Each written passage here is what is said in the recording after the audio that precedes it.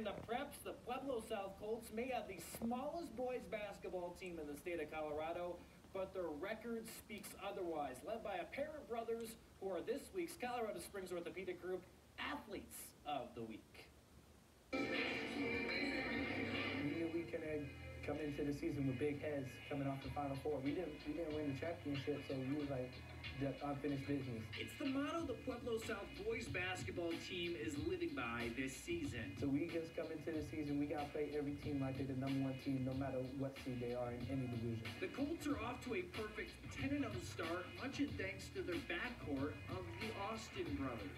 It's just built off of chemistry. We're working out together. We're always in the gym. Me and my brother been playing with each other since we was little, so ain't nothing missing a beat about it. Tarrance the senior and Maurice the sophomore are a two-man wrecking crew, both ranking top 20 in the state in scoring.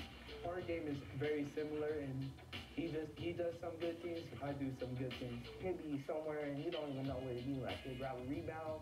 I'm like, where'd he come from? His hustle and his tenacity is just amazing. But for the Austins, the success is nothing new, as they've been playing backyard basketball against each other since middle school. We started playing basketball at the same time, and we always played with each other.